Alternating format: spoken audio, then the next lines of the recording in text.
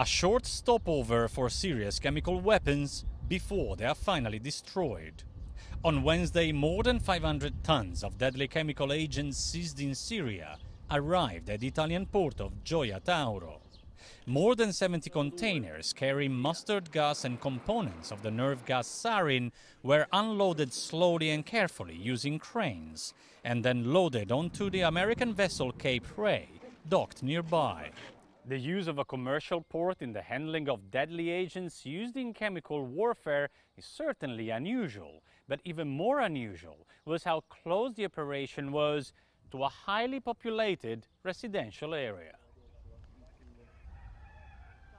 Residents of the neighboring town woke up at dawn to watch the ship arriving. Many lost their sleep over the unusual cargo. Siamo preoccupati, ma molto preoccupati. We're very worried. They do what they want. We have no say. This was decided from above and there's nothing we can do. E non c'è niente da fare. Sicuramente non sicuro. I don't feel safe. This kind of thing doesn't happen every day. I'm afraid that something might happen.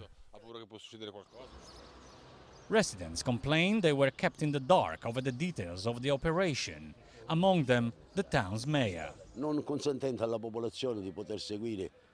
They didn't allow us to follow the operation in live streaming as they promised something that would have reassured the population. That's a total lack of respect to us.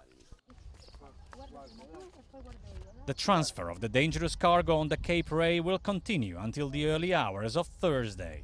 Until then, locals will wait impatiently until the ship sets sail for international waters, where the chemicals will be finally destroyed. Claudio Lavanga, Al Jazeera, San Ferdinando.